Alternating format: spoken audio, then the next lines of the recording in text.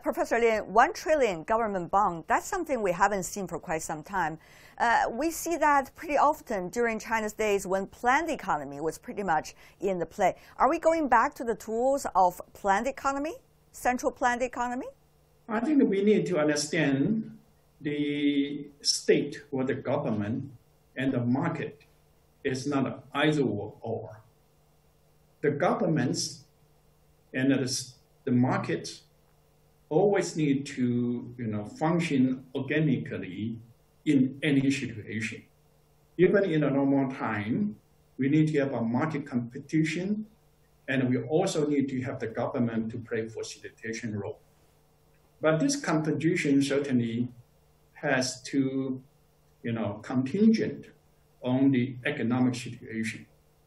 Currently, because of the shock from the pandemic, and the market demand is insufficient, and the government need to do more. And as I mentioned, it's not only the Chinese government, other governments in the world, they take a similar measures.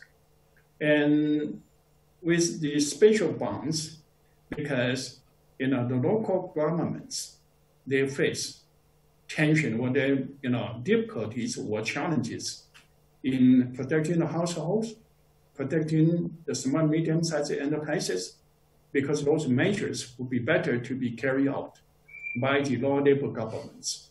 But they don't have the fund. So these special bonds, about 1 trillion, the Chinese yuan, is mainly targeting for supporting the local governments to carry out this emergent job in this situation. So I think it is not a return to the planning economy. Otherwise, if you see the measures that have been taken by the government in other countries.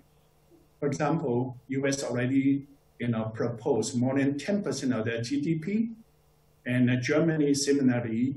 Japan even proposed about 20% of their GDP to supporting their economies. And if you take that as a measure of returning to planning economy, then I think that their measure has been much larger. But I do not see any discussion about the US economy go to the planning economy, the Japanese economy going back to planning economy. So we should not treat this kind of measure ideologically. We need to see what are the economic challenges and what would be the best way to cope with these challenges. And under current situation, we need to get the government to help. Otherwise, the market cannot function well.